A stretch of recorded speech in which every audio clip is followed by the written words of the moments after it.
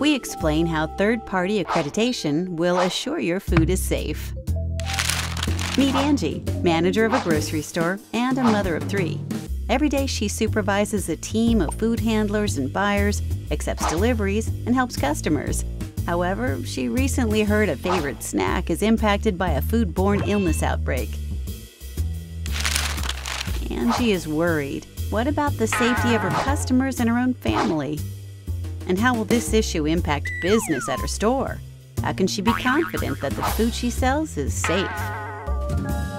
Tim is an assessor from the American National Standards Institute, or ANSI, the national standards body of the United States, coordinating private sector standards and conformance activities. He offers to explain food safety certification and the role of ANSI accreditation in the process. Tim explains that there are many layers to food safety, like an onion. And as you go, each layer adds another dimension of confidence, credibility, and safety to the whole process. At the center of the onion is the food itself. The first layer of protection comes from the producers of the food. They are responsible for assuring that their farm, manufacturing facility, suppliers, and distribution systems are safe. Next is the certifier, also called audit company. This layer evaluates and then certifies the producer's food safety processes, systems, and operations to established food safety standards. The last layer is the accreditation body. They review the procedures, processes, and qualifications of the certifier's personnel. They assess whether or not all the procedures are being followed and whether or not personnel are competent to provide a food safety certification. Basically, they check the checkers.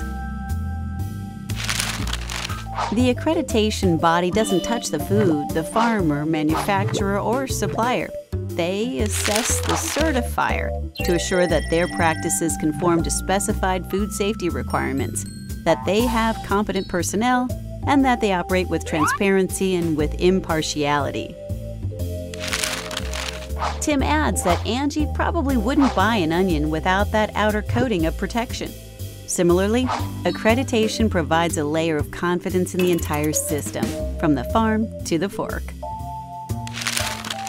Although certifiers or audit companies aren't necessarily required to get accredited, having third-party accreditation offers many benefits.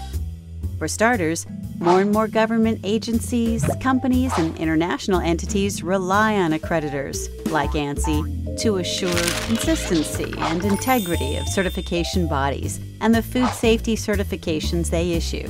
Together, they create a system of trust and reduce risk by assuring competent certifiers and guarding against conflicts of interest.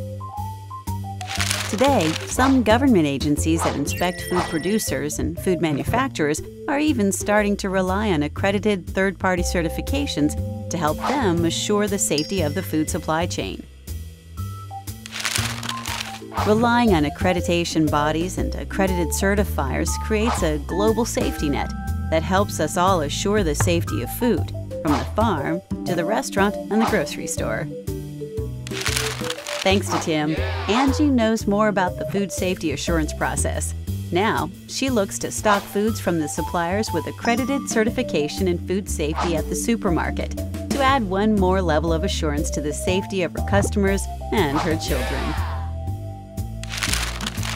Accredited Food Safety Certification, an extra level of protection from the American National Standards Institute.